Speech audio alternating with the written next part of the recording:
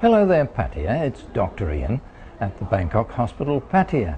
And today I'm in the Brain Centre. With me is Dr. Decha, who is one of our surgeons in the Brain Centre. A neurosurgeon, we call them. Dr. Decha, welcome to the program. Explain for our viewers, what exactly does a neurosurgeon do? Like the surgeon, we mainly focus on the treatment of the brain and the spinal cord disease.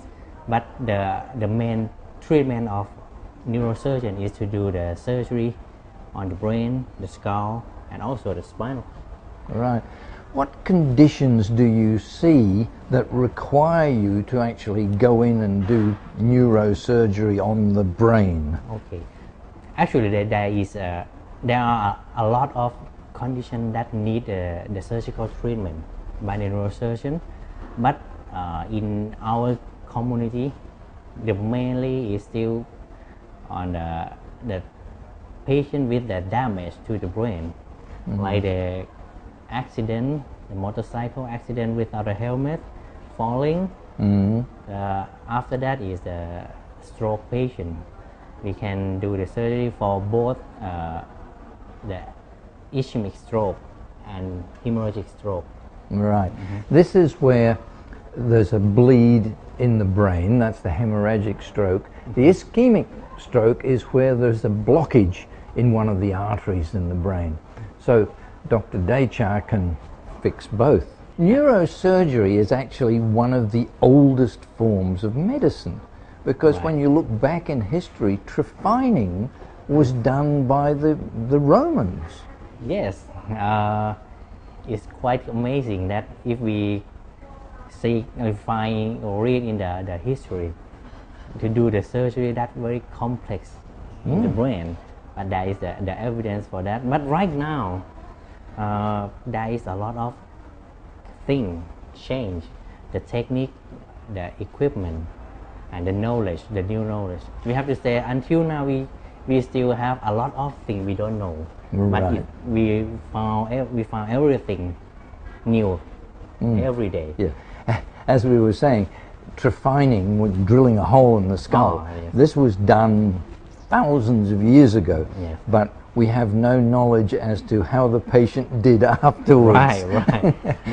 We have to say most of the patients underwent trephining at that time. Yes. But right now, nearly 0%. Right. Now, you mentioned new technology, new techniques. What are these? The mainly is to the instrument we use during the operation. We have the sophisticated design, the small instrument, because to do the surgery in the brain is very fine structure, and we need right now we have the microscope that help we to do the surgery. We can see exactly what we are doing at what area. Right. Okay? And we have the microscope.